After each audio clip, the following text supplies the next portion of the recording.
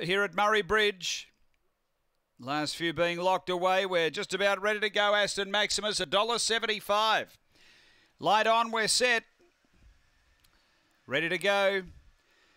Racing and speed coming from the inside. Barsha Mariner came out well, and Aston Maximus looking to push on and does, as Barsha Mariner got check right back, and Aston Maximus away by 2 on Zipping Opal.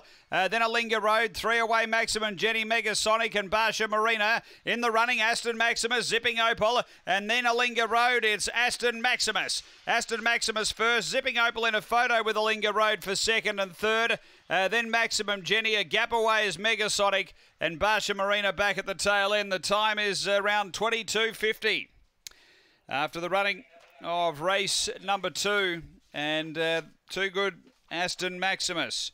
He had some nice early acceleration, was able to cross over and get to the front, and has been too good, making it 3 in a row.